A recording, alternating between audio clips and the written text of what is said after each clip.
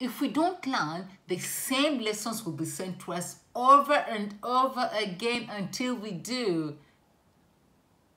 I've got a story to share.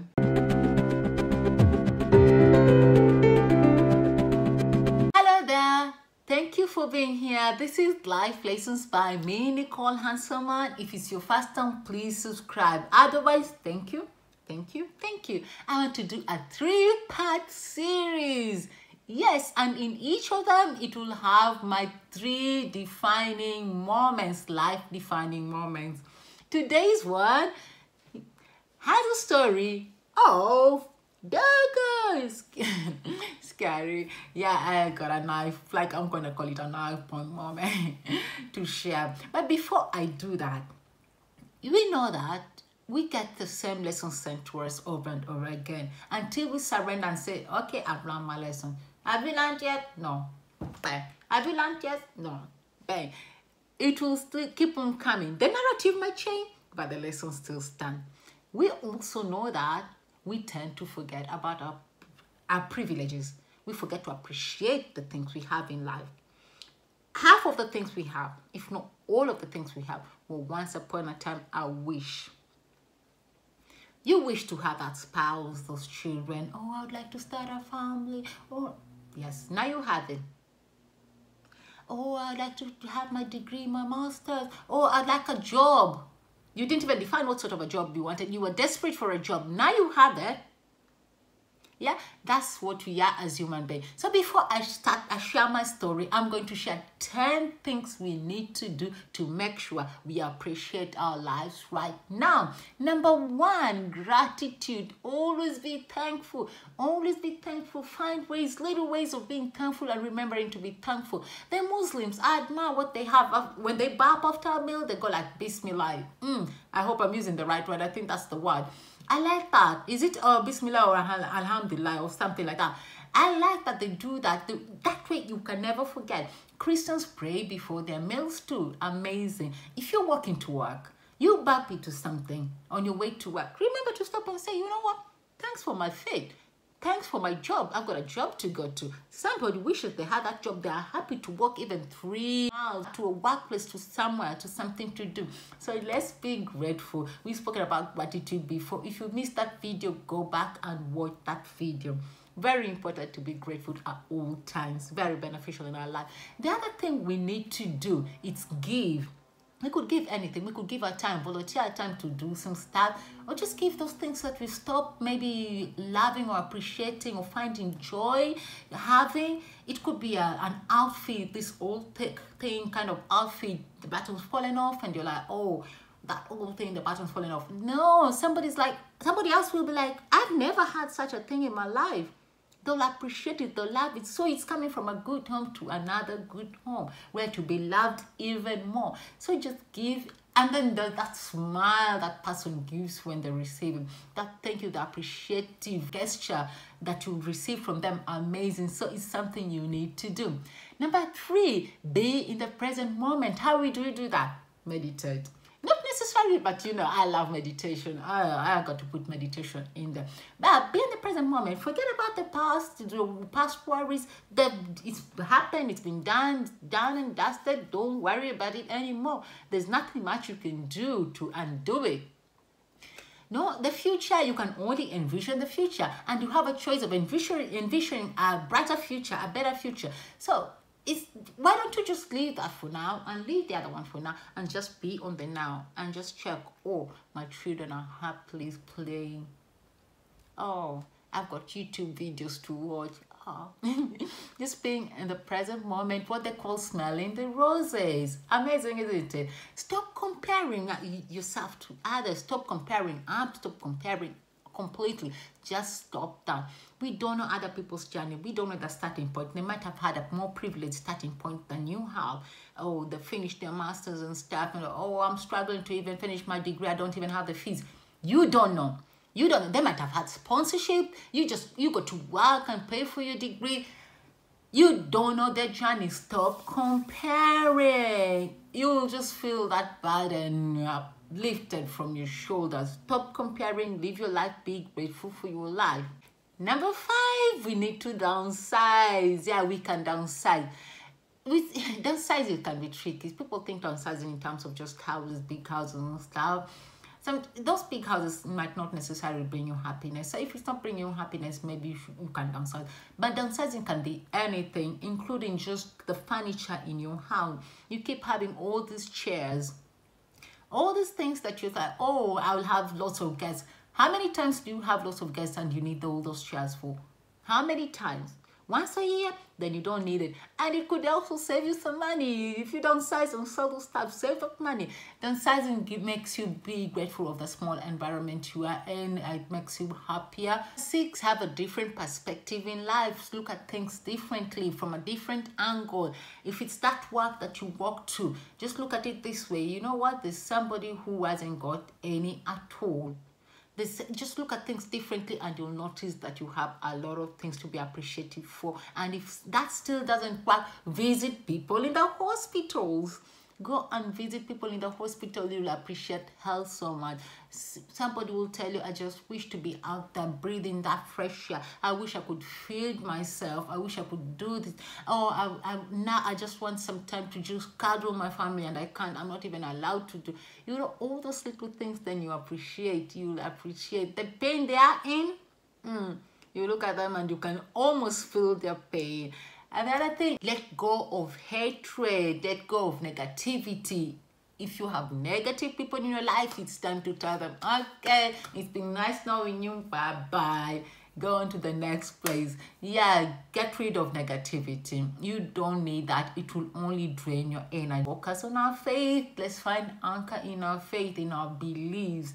Our faith gives us a positive light in life. It makes us see things in a more positive way and gives us the strength to keep going. Number 10. Smile. Smile. Sometimes it's hard, sometimes it's difficult. When you find it hard to smile and you can't think a reason to smile, just shut your eyes and envision, think of something nice, something that makes you happy, and that person that makes you happy, or that place that makes you happy. That's just close your eyes. If you still can't do that, you just, your mind still wanders. Forgive yourself if your mind still wanders, but just like try and force it. Just, you'll find yourself smiling eventually. It does work. Otherwise, what is that story of mine? Years ago, when I was about 23, 24, whatever, young, starting life, got on I don't know, no, my first employment, was it first or something? Thereabout. I was employed, I have to brag about this, in a 5-star hotel, in a 5-star spa that was in the hotel.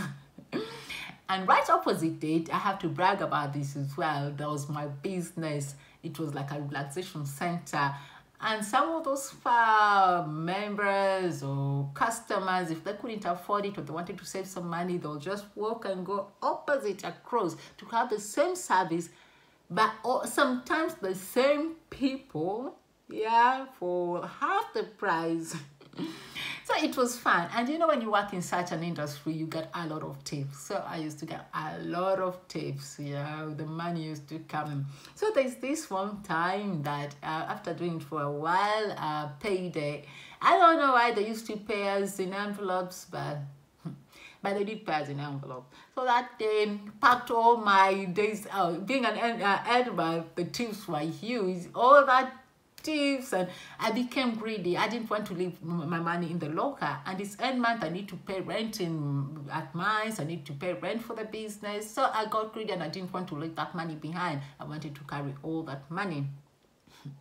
So what it is, the hotel, the spa was, let's say here, the sea was right down there, and across the road, just right opposite, was my business. But where I stayed was behind my business. But the only way to get there was through an alleyway. So you had to go all the way this way or all the way that way. There was no shortcut. And that area was dark. It got dark at night. We finished late, I think about 10 o'clock or 10:30 thereabouts. So after work, we finished. Most of my colleagues lived far.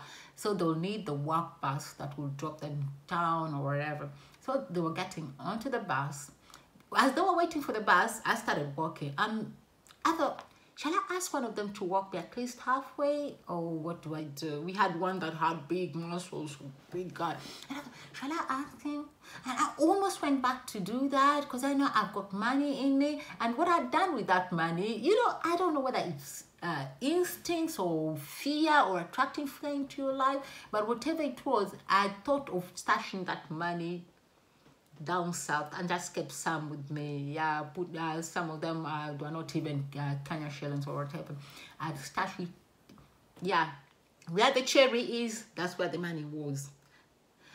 So I did start walking, and I just decided to keep walking. As soon as I got out of their side, two people came from behind. This doesn't feel right. Shall I walk really fast or I'll look like I'm panicking? I knew I could run, but I was wearing my heels that day. Oh, God. I could have, but again, running, you just don't want to take such chances. You can trip, it's dark, and So anyway, they stopped me with their knives. I don't know, knives or dagger, whatever they were, scary. And they're like, come out of the road. They asked me to go into the bush. Lord Jesus, you don't want to wish that to your worst enemy. It's the worst thing. And I knew there's nobody who's going to pass through that road in the next, I don't know how long. It wasn't a busy road, especially that time. You'd meet just one or two odd people.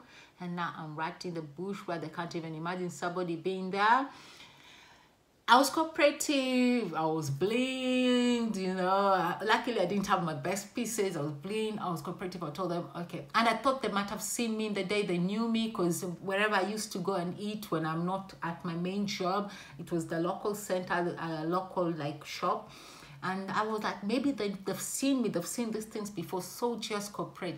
I just took them off and I was giving it to them. And they saw I was cooperating, and then they took my phone. It was the flip phone back then, you know. And when I saw they were nice and they're listening to me, I decided to push my chances and ask for my SIM card back. They did give me my SIM card back, but one of them started a new craze. They're like, have you got any CDs? Asking their partner and asking me, have you got any CDs? Like CONDOM? Please, for the love of God, take all I have, but don't just take everything. Even if you want me to meet you tomorrow to give you some more, please. But and I knew in my heart of hearts, apart from the cherry, there is more money down there. And they'll know because they had asked me over and over again if I had more stuff. They'd taken my shoes, they'd taken anything they could take, they took. Oh, Jesus. I've never prayed like that in my life. I was like, God, just save my life. I had a feeling if they find it, they're going to kill me eventually, because they'll be very angry at me for lying to them. I prayed. I've never prayed that much in my life. I've never done it. So anyway, they told me to stay there. They're coming back. Stay there, you're coming back. And I thought they're going to buy those bloody CDs or find some to come back to me. And I was just, God, if you save me from this, I promise God everything that I could find for himself. I promise. God, I pleaded with them and told them, you know, my mom's got only me. Please spare my life. She only depends on me. I told them everything. And now they're going to come back. I stayed there for something that felt like eternity, until I realized maybe they're not coming back. And I haven't got any shoes on. This place is bullshit. There are thorns and everything. I told myself, you know what? Just crawl back. You just telling them, no, you just want to go home, if they can let you go home, if you find them out there. But I went there, but there was nobody. I just kept on crying and like that, going home, crying and telling them. I got home. Oh, that thing shook me and traumatized me so bad. I couldn't sleep. It affected me. It was nasty. You can't wish anybody that. It was nasty. But what do you learn from this, Nicole? Is that you have to appreciate life. Don't wait for those life-defining moments to start pleading with God and appreciating your life. And knowing that's when you're like, oh, no, don't wait for those moments. Always remember to be appreciative of your life and the protection that you're given for free. It's something you take for granted. You hear these things in the news, you read it in the papers, people die. Imagine if I died there, I wouldn't have been found. Because nobody would have thought, apart from maybe they'll smell later, nobody would have found me. Nobody would have known where I was. It would have taken so long for me to be discovered.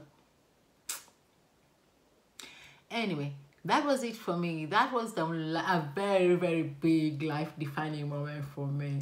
My recommendation for today, I'm going to share a link down here. Check it out. If you're going through anything, you need a life coach, you need encouragement, just go to this website, check it out, and you'll get the help you need, because sometimes we can't do it on our own.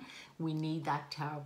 Others, that's it for today. Discussion for today. Have you got any life-defining moment, and what is it that you promise God? Others, that's it for today. I really appreciate you. Bye.